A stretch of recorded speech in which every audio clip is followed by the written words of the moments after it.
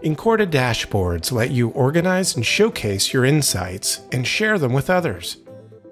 Find Dashboards under the Content tab. Dashboards can be organized into folders. An Examples folder is pre-installed with the Incorta trial. Create a folder and copy or move a dashboard into the folder. You can also star a dashboard to add it to your favorites. Dashboards can have multiple tabs. Each tab has a menu of options. You can edit the layout of each tab. As a user, you can personalize the dashboard to show or hide insights, change the arrangement, and customize tables. This lets you have a custom dashboard without having to make a copy. Pin the dashboard to have it open up when you first log in. Filters restrict the data shown on the dashboard. Filters can be set up ahead of time as a prompt or just by clicking on a chart.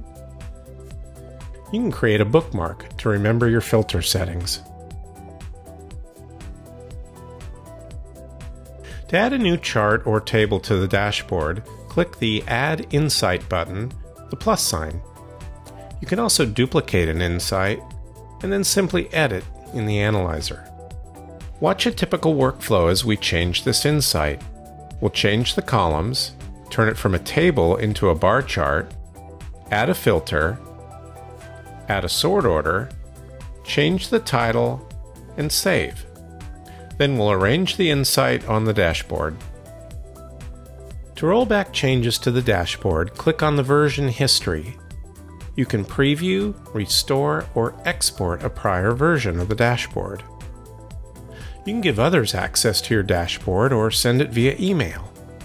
You can also schedule periodic delivery in HTML, spreadsheet, or PDF formats. You can download the data from a table or send the data to a data destination, like an online drive.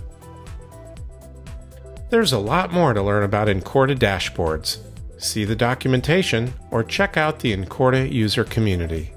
Thanks for watching.